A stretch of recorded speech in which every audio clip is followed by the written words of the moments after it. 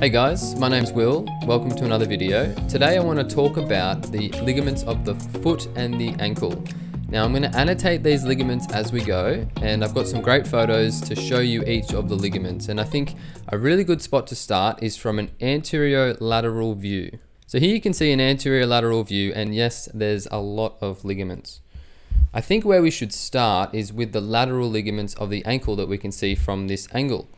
So the first one, which is here and here, remember that the bones of the feet are really important to naming these ligaments. So if you're not sure on the bones, maybe review the bones first and then try and attempt these ligaments, because the ligament names are basically just the bones smushed together.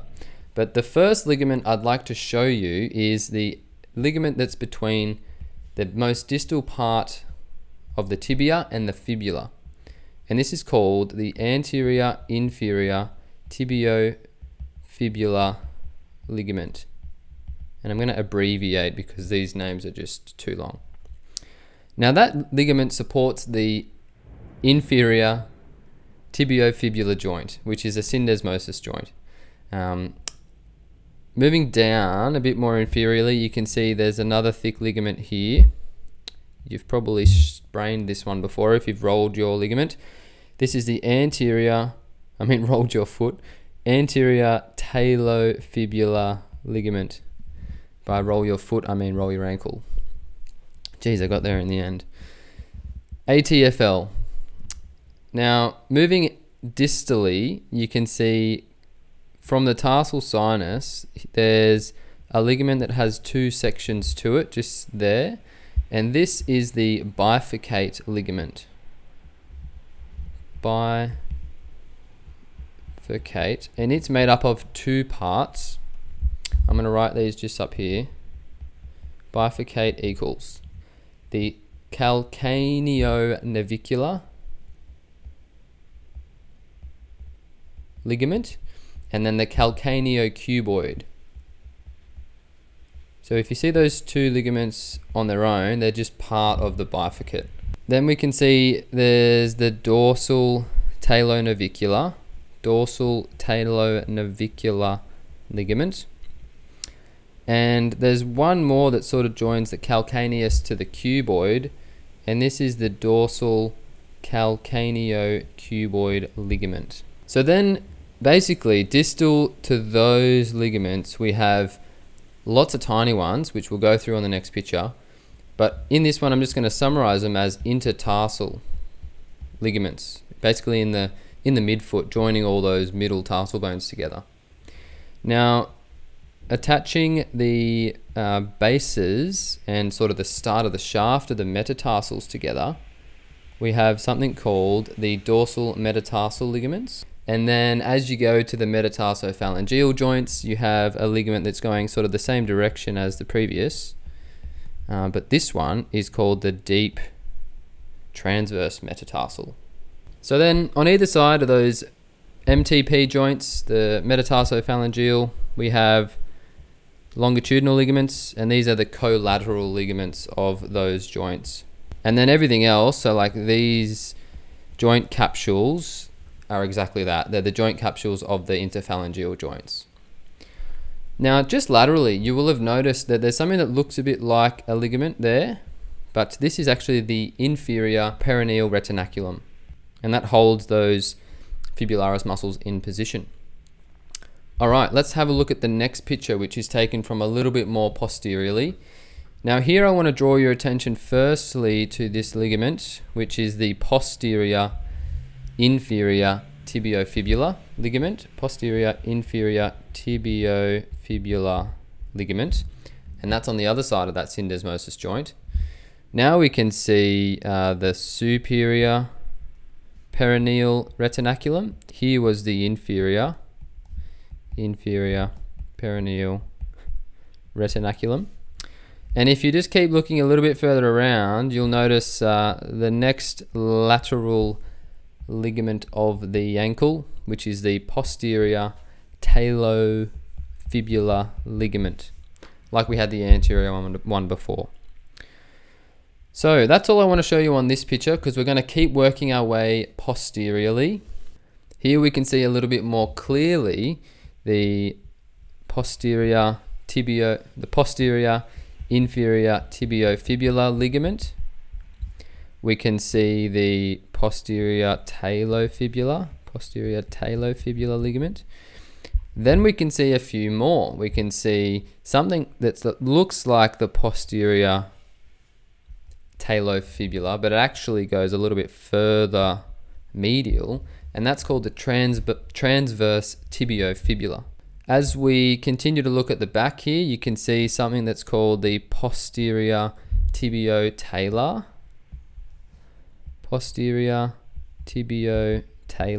ligament.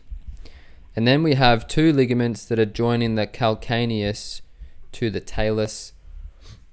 The one that's more lateral is called the posterior talocalcaneal, and the one that's more medial is the medial talocalcaneal. Okay, let's keep swinging around to see. Now we're sort of looking at the posterior medial surface. Let's quickly run through the ones that we've just done. We've got the PITFL, we've got the PTFL, we've got the transverse tibiofibula, and then we had the posterior talocalcaneal, we had the medial talocalcaneal. Now we get to the deltoid ligament, which is the major stabilizing ligament on the medial side of the ankle. But I want to run through the individual parts for you, because deltoid's easy, but the difficult thing is knowing the individual parts. This first part between the tibia and the talus is the posterior tibiotalar. Posterior tibiotalar ligament. Just anterior to it, you have something called the tibiocalcaneal. Tibiocalcaneal there. And then we have the tibionavicular ligament. Tibionavicular, which is quite large. Tibionavicular, right? So they're three of the four parts to that deltoid ligament. To see the last part, we need to look even more anteriorly. So let's keep going around. Let me show you that last part. It's here, right? That's the anterior tibiotalar ligament. Anterior tibtalar ligament. The posterior tibiotalar was there. And then in between those two, we had the tibiocalcaneal ligament, and then the tibionavicular ligament as well. Okay, so that's the deltoid ligament. Those four sections make up the deltoid. To show you a few other ligaments we can see on this medial view, I want to start with the spring ligament, right? And this is one that sits underneath the talus, and it's just positioned here. Another name for it is the plantar calcaneonavicular. Plantar calcaneonavicular. You can see why everyone calls it the spring. But it basically holds up the talus from underneath. Now, if you just look even more plantar than that, you have something that's called the short plantar ligament. I'll show you better on an inferior picture soon. And then just to wrap up on this slide, we've got some cuneo-navicular ligaments here. Okay, now let's keep turning the foot around to have a look on the underside now. So let's start with what we know. We know that this is the posterior tibiotalar.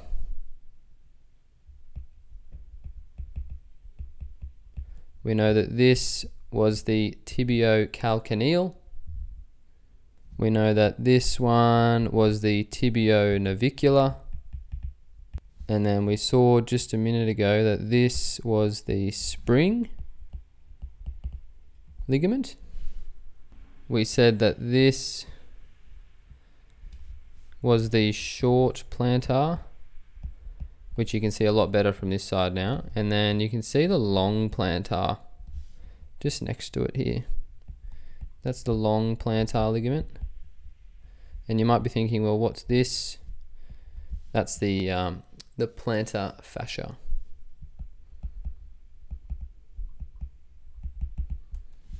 Okay, then what about this? What's this structure here? Is that a ligament? No, that's a muscle. Well, it's a tendon. And that's a tendon of fibularis longus. Fibularis longus tendon. And I think they're the main ligaments on this picture. Keep rolling around. Now this is the dorsal and the dorsal surface of the foot. And this is the last picture that I want to show you. This is where I want to go through the intertarsal ligaments. First, let's start with something we know. What about the bifurcate ligament? Yep, we know where that is. All right, this is the bifurcate. And that joins the calcaneus to the navicular and the cuboid. What about this one? The dorsal talonavicular ligament. Okay, what else is easy that we've done already? This one. That's the calcaneo-cuboid ligament, calc cube. And I believe that has a dorsal at the start of it. Now we reach the point where we've got the navicular here, the bone, and we're looking at the ligaments that join it to the cuneiforms. So the name you give those ligaments are the dorsal cuneonavicular ligaments. Okay, what about this ligament here that's joining the cuboid to the navicular? That's the dorsal cuboideo navicular ligament. Then you can see from the cuboid we have some ligaments joining the cuboid to the lateral cuneiform. And so the name that we give that ligament is the dorsal cuneo-cuboid ligament, or ligaments if there's a few. And then the last ligaments that are left, the only ones we haven't labeled yet, are the ones that are joining the cuneiforms to the metatarsals.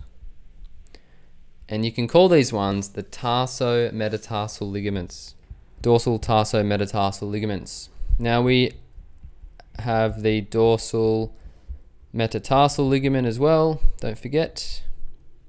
We have the deep transverse metatarsal ligament.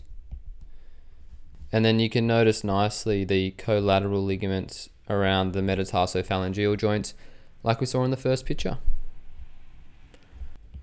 And there's a medial and a lateral collateral ligament to each metatarsophalangeal joint.